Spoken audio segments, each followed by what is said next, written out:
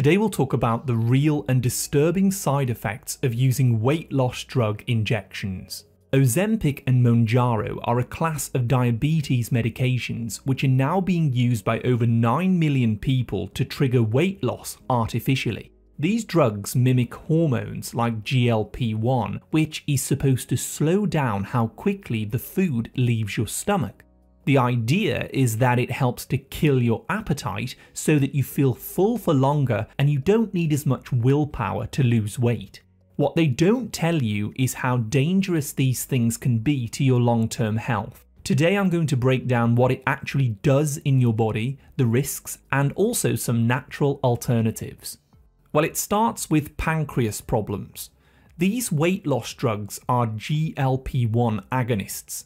Essentially, they're forcing your pancreas to produce more insulin, especially after meals. This is the hormone that helps to balance blood sugar and reduce cravings, making it easier to lose weight. But unfortunately, long term, it can exhaust the beta cells in your pancreas, actually increasing insulin resistance and the risk of diabetes type 2. One study also showed a 9 times increased risk of pancreatitis when using Ozempic. And then there's delayed stomach emptying. As I said, these injections are designed to slow down your digestion, keeping your stomach fuller for longer so that you're less likely to binge and overeat. But in reality, it often causes chronic nausea, bloating, constipation, and even vomiting undigested foods hours and hours after eating. This is actually a condition called gastroparesis, which sometimes doesn't go away after using the drug. Muscle loss and nutrient malabsorption. By suppressing your appetite, many people end up undernourished and deficient in things like protein, B12, iron, and other minerals. This can often lead to muscle loss, so you may think that you're losing a lot of weight, but you could actually be losing your longevity organs, which are your muscles. So if you're a person who is extremely overweight and you decide to use these drugs, I would suggest doing more strength training and getting enough protein to mitigate this risk. And then there's another thing with the broken metabolism. Many people do find that they lose a lot of weight when using the drug, but their brains often become reliant on this artificial signal to stop eating.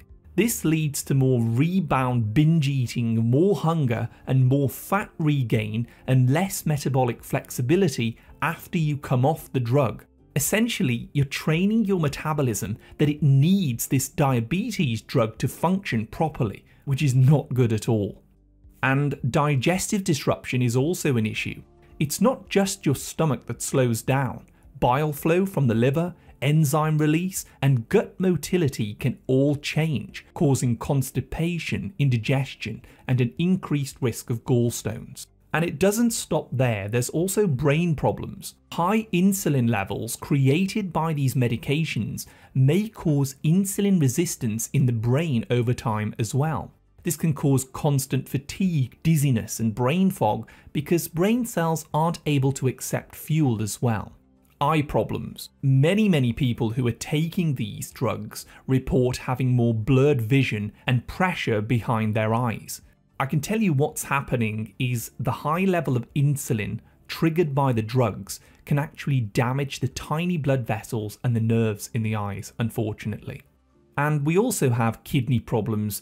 By forcing your pancreas to make more insulin, it can also strain the small filters in the kidneys, increasing the risk of high blood pressure over time. So what can you do instead? As you can see, I'm very against using diabetes drugs to fix obesity. It's not practical and it leads to long-term dependency on drugs and medication. Instead, I would suggest solving the same problems that you are having, but using a more natural approach. So problem number 1 is that you're hungry all the time. So rebuild your metabolism by eating at least 90 to 120 grams of protein daily, by eating more high quality sources like eggs, chicken thighs, salmon, Greek yogurt, and unprocessed whey protein shakes. Protein is deeply satiating and it turns off the hunger switch naturally by boosting the satiety hormone called leptin. The second main problem people have is that they just can't stop craving those junk foods. This tends to happen when blood sugars spike and crash too often because of insulin resistance. So instead of taking a drug that was designed for diabetes, try to help control your blood sugars naturally. Drink 1 tablespoon of apple cider vinegar, 1/4 teaspoon of Celtic sea salt, and freshly squeezed lemon juice in a glass of water every morning. You can also include cinnamon, berberine, and chromium supplements, which will all help to balance your blood sugars naturally and minimize those cravings. Problem number 3, I store fat around my belly. Belly fat is driven by stress, poor sleep, and insulin resistance, not just what you're eating. I recommend taking 10-minute walks after meals to lower blood sugar and to help shrink visceral fat. Combine that with some magnesium glycinate at night to calm down your nervous system and support better fat burning overnight. Another problem that you may have is that I'm always tired and I'm always unmotivated. You're not lazy, your mitochondria simply isn't outputting enough energy, or you're burnt out from stress and being overworked.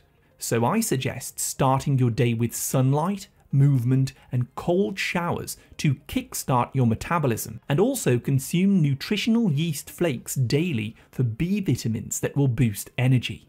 Problem number 5, I never feel full, even after I've eaten. This one is a sign that your gut-brain connection is a bit out of sync. Start eating slower. Chew your food 20 to 30 times to help restore hormone signaling like GLP-1 and CCK naturally without the need for drugs. Digestive enzyme supplements or eating fermented foods like sauerkraut or kimchi can gently slow your digestion to make you feel full without needing a drug. And another problem is when people say that they don't see results from dieting anymore. You see, dieting on and off too many times causes metabolic adaptation, where your body is conserving energy as body fat as a survival technique. So start weightlifting and doing resistance training 3 times per week to build up your muscle. This can take your body out of the fat storage mode. Natural coenzyme Q10 supplements can also help to reset your metabolism, and I created another video on a natural herb called berberine, which is known as nature's Ozempic, and I've put that up on your screen now. Thank you so much. I wish you great health, wealth, and happiness.